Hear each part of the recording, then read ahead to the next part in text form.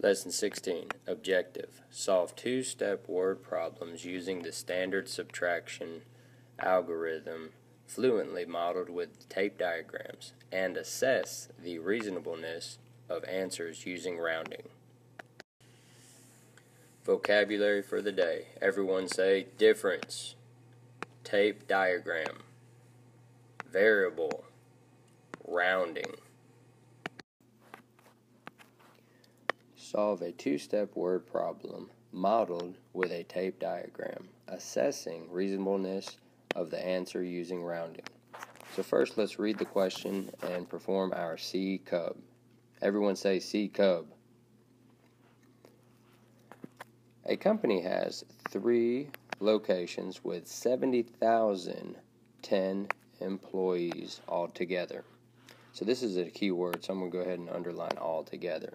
So I know there's 70,010 employees. The first location has 34,857 employees. The second location has 17,595 employees.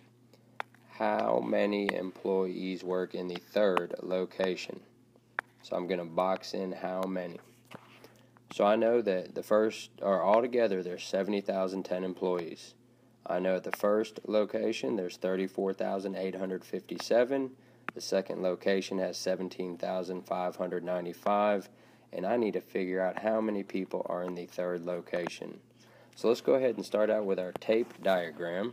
So we know that our whole goes up top. So we have 70,010 employees. Our first location has 34,857 employees.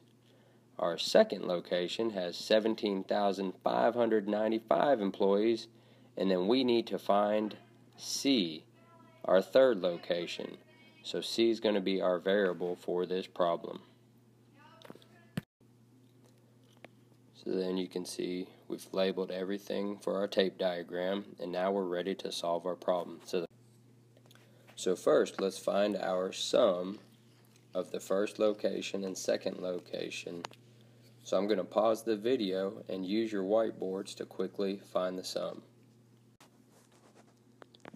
If you got 52,452, you are correct. Now, we know this is our whole and this is our part. So this part plus this part will give us this whole. So I need to subtract 52,452 from 70,010. So I went ahead and set up my problem vertically, lining up my place values. Let's say them together. Ones, tens, hundreds, thousands, 10,000s. Remember, the numbers on top need to be larger than the numbers on bottom in order to subtract.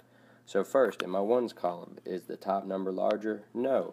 So you have to go next door and take one from my tens. So we unbundle 110 and we turn it into 10 ones, which will give me a 10 above my ones column.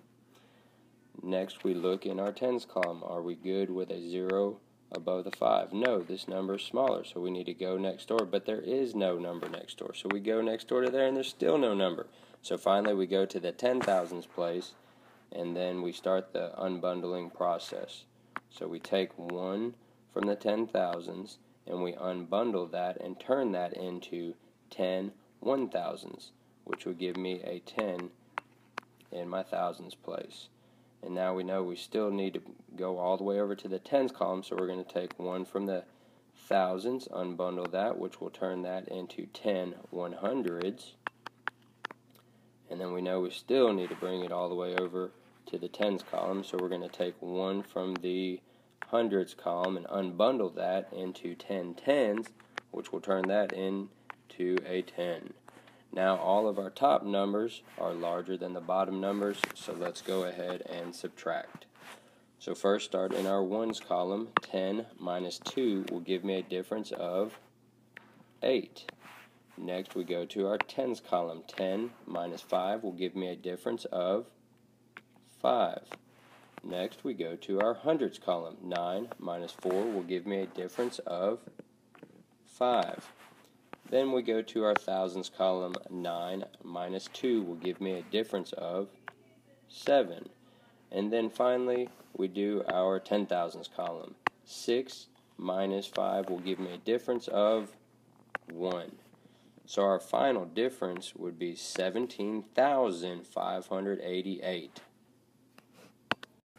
So now let's go back and see if we met all our requirements. Did we solve a two-step word problem? Yes. So we can go ahead and check that off because we did solve. Did we model with a tape diagram? Yes, so we can check that off. Did we assess reasonableness of the answer using rounding? No, so let's do that now. So 70,010 will round to 70,000. And 52,452 will round to 52,000.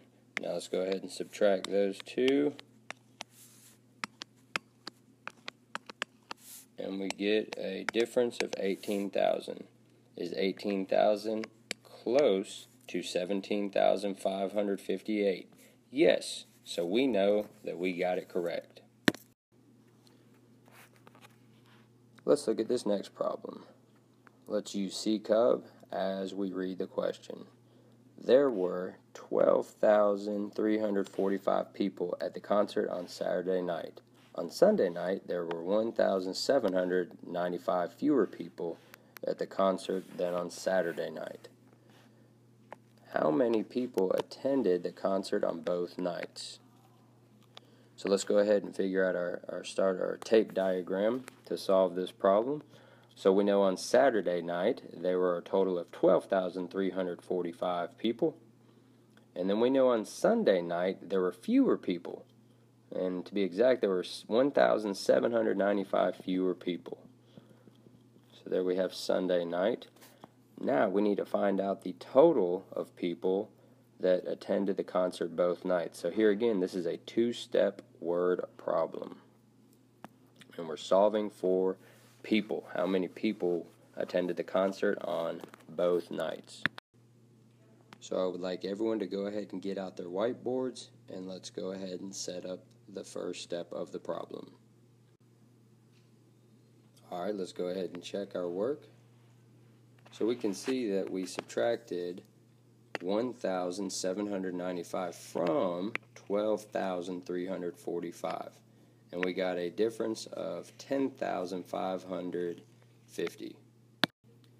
Now we need to take this total from Sunday night and add it to this total from Saturday night to get how many people attended the concert on both nights. So go ahead and pause the video again while everyone solves this on your whiteboards.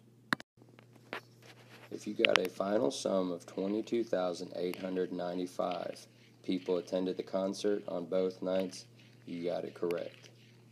Thanks for watching the videos today, and remember, always use C-Cub to answer every word problem that you do.